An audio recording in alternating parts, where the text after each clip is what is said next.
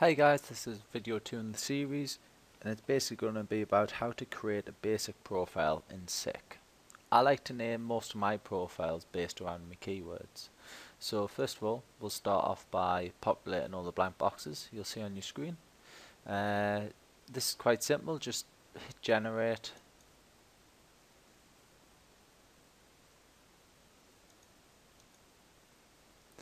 I like to hit it a few times just to make sure it's quite unique. Right, and usually what I do here is I'll adjust this for the example, just name it example.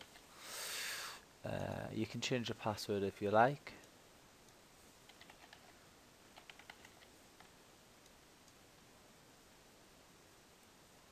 And usually I would change this, so for the example, to the first name and last name that I put in the username and display name. So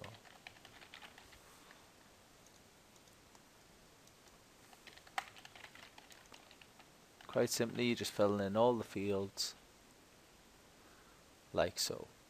You can leave, usually what I do if I'm focusing on a specific keyword, I'll just write a quick note. This is for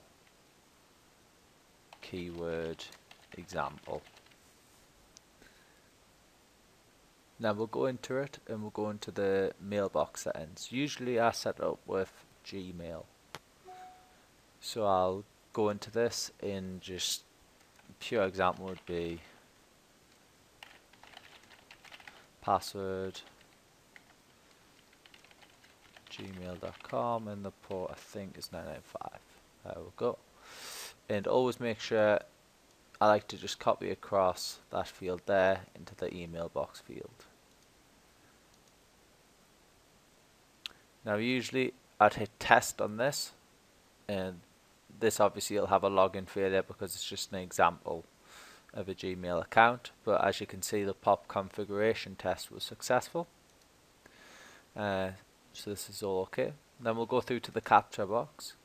Now some people don't actually use this as long as they've got the global settings filled in that I showed you in a previous video. However, it's always good just to have it filled in just in case. So hit first option on whatever one you use. As I mentioned in the last video, I always like to use deCAPTCHA, and then I type in my account details and hit test again.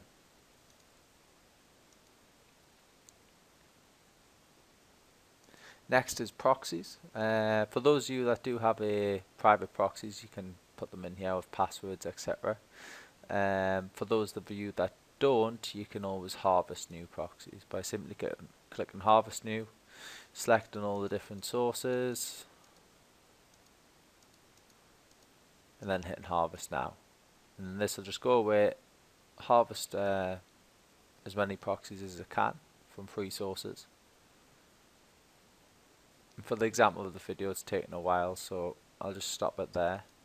Okay, now you'll notice I've got some proxies on the list already. I've just added them in from Proxy Goblin, and all we do is simply, rather than ticking each and every proxy, because there could be hundreds of them, we'll just right click and click check all proxies.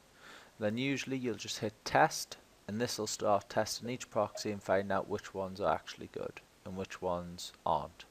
Then you'll remove the failed, and if you want, remove the slow ones, and then just save them to the profile. And that's basic account setup. I would then save this as the keyword example. So that way it keeps me SICK submitter folder all nice and tidy, and I know specifically what that profile is about. Especially if you've got hundreds of keywords or hundreds of different websites that you have to promote in, it's a good way of just keeping everything separate and just in order. The next video I'll be releasing is going to be on the profile submitter tab.